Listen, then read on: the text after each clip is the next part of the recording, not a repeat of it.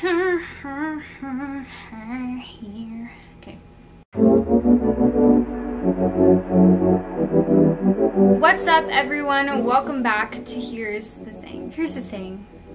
Life is already so very hard, and the current state of the world isn't making it any easier. And that's really what I want to talk about today. There is so much going on in the world, so much to be afraid of, so much to consider and think about, so much that we're being invited to think about. The election, COVID, and everything that comes with that, being on the right or the wrong side of history when it comes to dealing with the issues of racism and just social injustice in our society.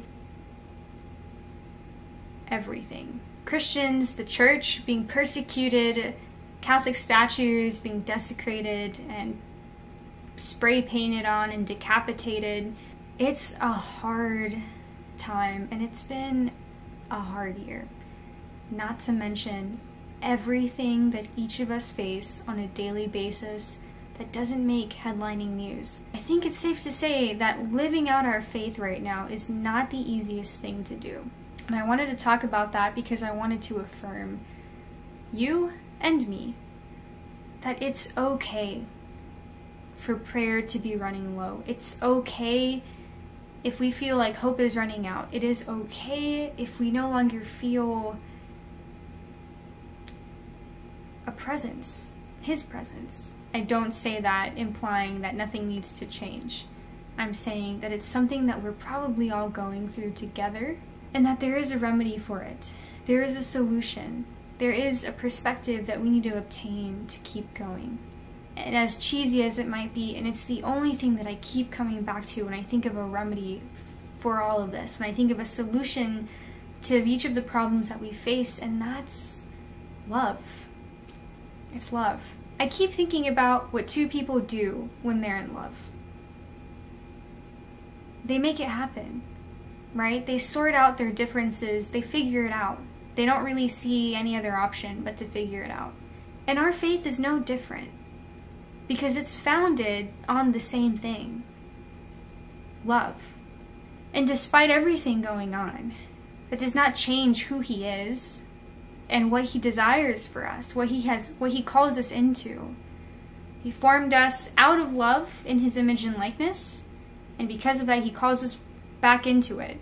And so the remedy, I think, to everything going on, where we can place our trust or where we can find it again, rediscover it, is in love, is in Him, is being in relationship with Him, and it's a choice. And our relationship with God is no different in these times. In fact, all of this is forcing us to confront this reality. He does not change, we do.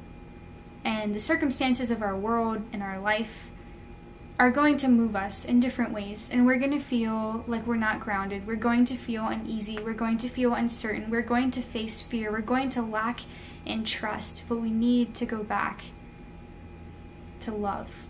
So let the Holy Spirit come and move us to be in love, to fall into trust, to surrender our lives even when nothing makes any sense to Him, because He'll make sense of it, right? Let's fall in love, and let's let that decide the rest.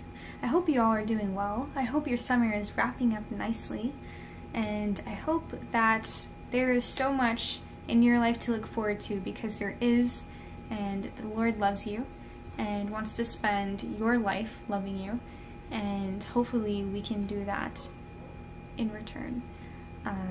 Praying for you all. Please keep praying. Say a prayer for me, pray for our world, pray for your own lives. And I will see you all very soon. The Lord is good. That does not change, despite the circumstances in our lives or in this world that do. Okay. Have a great rest of your week. I'm gonna go now, get a snack. See you later.